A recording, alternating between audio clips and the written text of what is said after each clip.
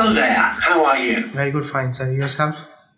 I'm very good, thank you. My name's Harry. What's your full name, please? My full name is Sahil, sir.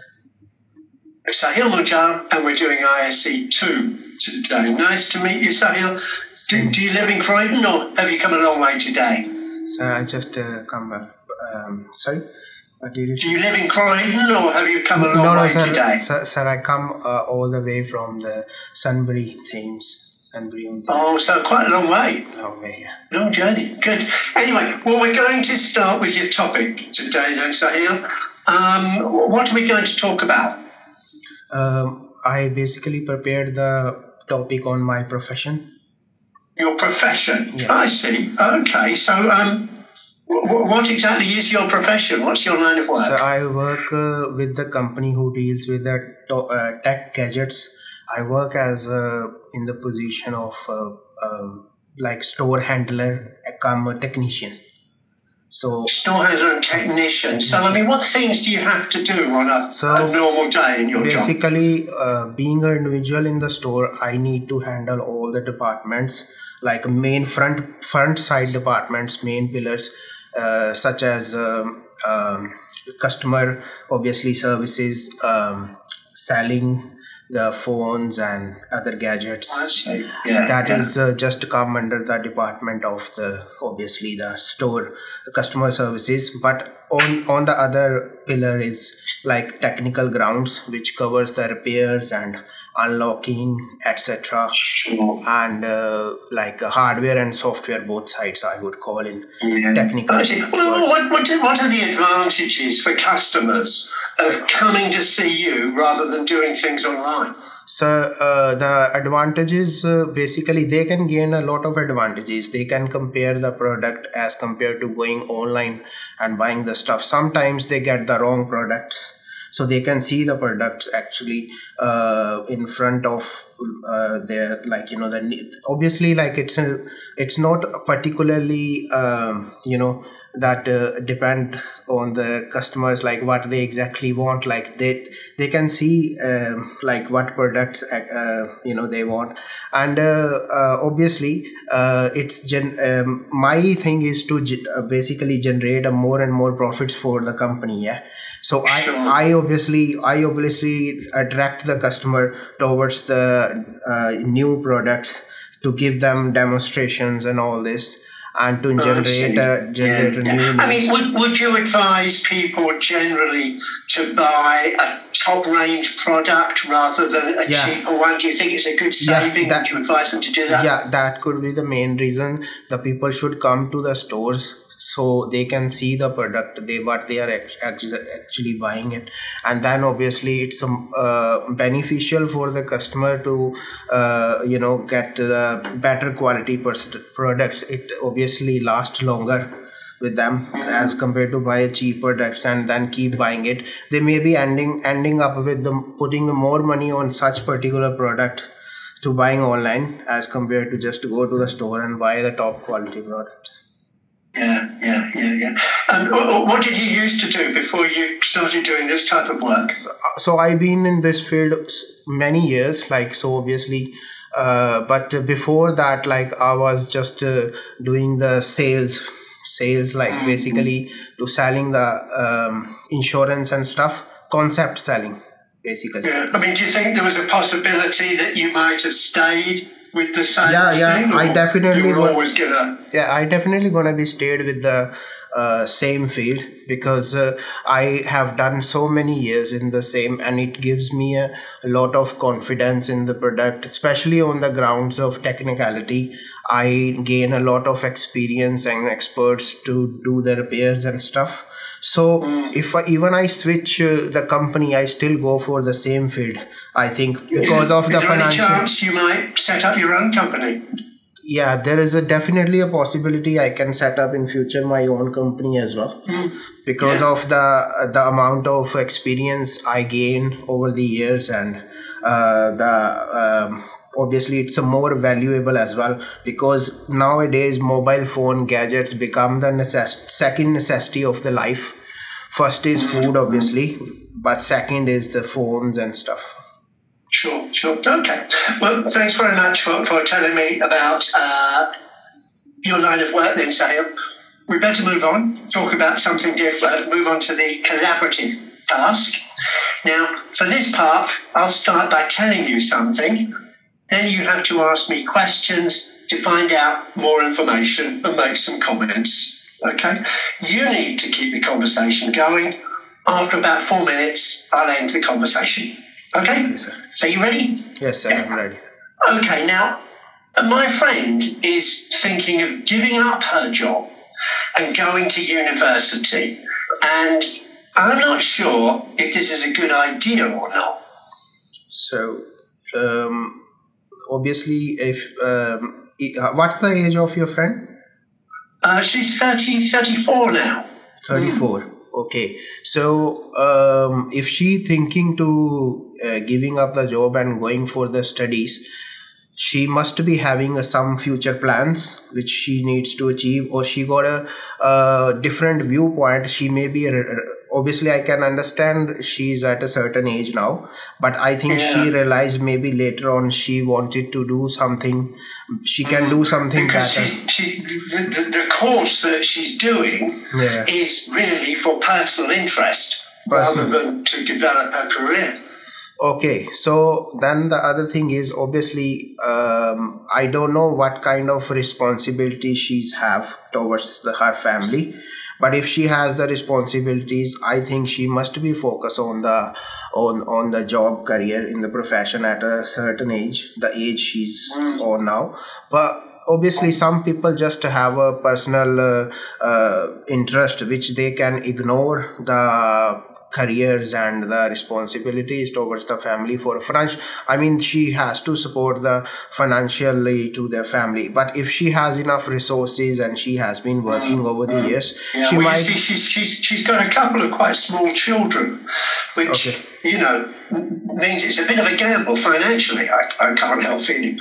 Okay, so I think she must be focused. She must be ignore the personal interests, I mean, and she must be focused on the career to support financially to their family, to her family. And obviously, like if she still have the interest, she can be do in a part-time, like after the job.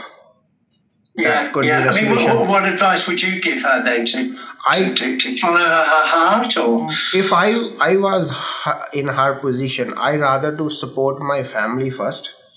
And I always advise to anyone, like they must first looking after their family, their for social and financial responsibilities towards the family and the thing, and then they can go for. There's a lot of things that might go wrong. Yeah, because of that, obviously she's might be on the wrong path now. Someone is not like giving her the proper advice. It could be the reason she might not have someone to give her proper advice. Right. Very true. Good. Okay. Thanks very much for that, Sahil. I'll tell her the results of our deliberations. Let's move on now then. Talk about something different. I want to talk about national environmental concerns. And obviously, there's the big summit for the environment in Egypt at the moment. But we've also got problems with with getting fuel and petrol and things like that, which people say are bad things to use, things like petrol and diesel. But at the moment, maybe, we need to use them. What do you feel about that? So basically, the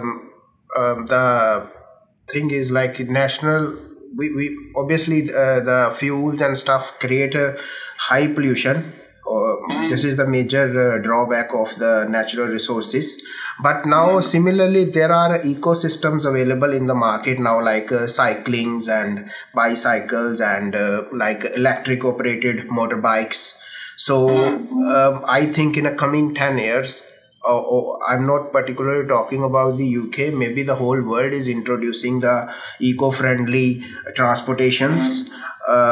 Some countries might have already been introduced, which obviously protect from the pollution. There is definitely a thing I would like to say here, like the natural resources definitely generate the pollutions which harm our daily routine and health. Yeah. So I think. I mean, do you think there's a time when, for example, in the near future, when maybe we'll all have electric cars rather than using petrol-driven cars? So I would say here definitely they're gonna introduce in coming 10 years. By 2030, the government already announced they are introducing everywhere in the eco-friendly systems for especially transportation, and the Elon Musk is the person who is obviously already took the initiative. I mean, what would you say to somebody who says, look, I haven't got enough money, I can't afford an electric car, they're not cheap? Yeah, but the thing is, at the minute, I can understand it could be costly because there is not much buyers available in the market. But in the coming years, in the future, I think the ecosystem is properly installed by reducing the cost of the product to obviously supply more and more products. And if the people are demanding more, the companies are obviously taking the part to bringing the eco-friendly cars and stuff. So once the competition is there, I think the cost will be reduced. Will be reduced, yeah. Well, let's hope so. Good. Okay. Thank you very much, Sahil. Let's move on to the listening part of our time together. Right. I'm going to share my screen with you. So now you should just see a sign saying ISE listening. Right. Okay. Now, you're going to hear a talk about an environmental issue. You will hear the talk twice. The first time, just listen. Then I'll ask you to tell me generally what the speaker is talking about. Okay, are you ready? Yes, sir. Okay. ISE II. Can you hear that okay? I can hear properly, sir, yes. Good, thank you. Okay, today we're going to be looking at the problem of food waste. Food waste is an increasingly serious problem, with about a third of all food produced not being eaten. There are two main factors which apparently contribute to this problem. The main factor appears to be changes in how we buy food. As the price of groceries has decreased in relation to the size of incomes, consumers seem to have formed bad habits, buying more food than they need and then throwing away any excess. Not only this, but people are now eating more meat than ever before. Meat is harder to store and transport than vegetables. This results in even more waste because so much meat actually goes bad before it reaches the consumer. Additionally, due to more efficient farming practices, farmers are now producing more food than is required. Not only is this a huge waste, it is an environmental concern too. Food production causes a significant amount of the dangerous gases that are responsible for global warming, and if the food isn't eaten, this is unnecessary. But changes in how we buy food isn't the only cause of the high levels of food waste. The other major cause is supermarkets. Supermarkets tend to cancel or reduce an order at the last minute. This means farmers often have to destroy their crops. Supermarkets are also considered to be responsible for a number of other factors as regards food waste. Sometimes, supermarkets will throw away fruit and vegetables if they aren't the right size, the perfect shape, or the right colour. For example, if oranges aren't actually an orange colour.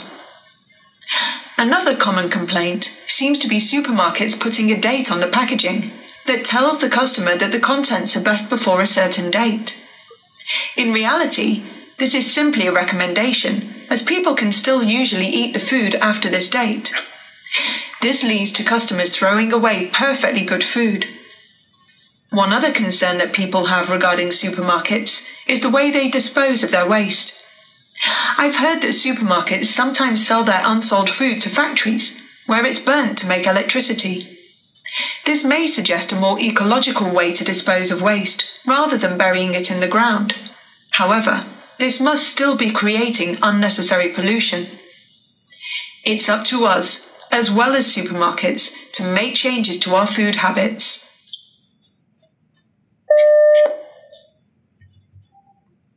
Okay, so can you tell me in one or two sentences what the speaker was talking about? Yes, right, sir. So the speaker is talking about the food wastages, and she is obviously mentioning about the advantages of food waste or disadvantage, which is positive and negative points, I would say here. I see. Okay, thank you very much. Now, listen to the task again. This time you can make some notes as you listen if you want to. Then I'll ask you to tell me about the reasons for increased food waste and how supermarkets contribute to the problem of food waste. Okay, are you ready? Yes, sir. Okay, today we're going to be looking at the problem of food waste. Food waste is an increasingly serious problem, with about a third of all food produced not being eaten. There are two main factors which apparently contribute to this problem. The main factor appears to be changes in how we buy food. As the price of groceries has decreased in relation to the size of incomes, consumers seem to have formed bad habits, buying more food than they need, and then throwing away any excess. Not only this, but people are now eating more meat than ever before. Meat is harder to store and transport than vegetables. This results in even more waste, because so much meat actually goes bad before it reaches the consumer. Additionally, due to more efficient farming practices, farmers are now producing more food than is required. Not only is this a huge waste, it is an environmental concern too. Food production causes a significant amount of the dangerous gases that are responsible for global warming, and if the food isn't eaten, this is unnecessary. But changes in how we buy food isn't the only cause of the high levels of food waste. The other major cause is supermarkets. Supermarkets tend to cancel or reduce an order at the last minute. This means farmers often have to destroy their crops. Supermarkets are also considered to be responsible for a number of other factors as regards food waste. Sometimes, supermarkets will throw away fruit and vegetables if they aren't the right size, the perfect shape, or the right colour. For example, if oranges aren't actually an orange colour. Another common complaint seems to be supermarkets putting a date on the packaging that tells the customer that the contents are best before a certain date. In reality, this is simply a recommendation, as people can still usually eat the food after this date. This leads to customers throwing away perfectly good food. One other concern that people have regarding supermarkets is the way they dispose of their waste. I've heard that supermarkets sometimes sell their unsold food to factories, where it's burnt to make electricity. This may suggest a more ecological way to dispose of waste, rather than burying it in the ground. However, this must still be creating unnecessary pollution. It's up to us, as well as supermarkets, to make changes to our food habits. Okay, right. Okay, Sahil, now tell me the reasons for increased food waste and how supermarkets contribute to the problem of food waste. I'll stop you after 1 minute. Okay? Right, sir. So there are plenty of reasons for food wastages. I would just mention here the couple of more meat eaters now, and excess buying is the main reason. The people are buying excess food and then they throw away, and obviously the people it's generate a more of a contribution. The supermarket is also contributing to increase the food wastages, because they are cancelling their order on the not in ineffective time, and they are throwing away because of the color and stuff. Packaging is not proper, so they are throwing away, which generates the global warming as well. And they are obviously some of the one or two maybe the advantage as well to generate the electricity and stuff, but I would say the 100 reasons is obviously the bad reasons, and only one or two advantages of the food waste. Okay. Right.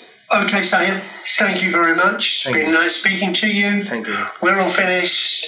Have a quick journey home. Thank you so much, sir. Okay. You too. Bye-bye. Thank you. Bye-bye.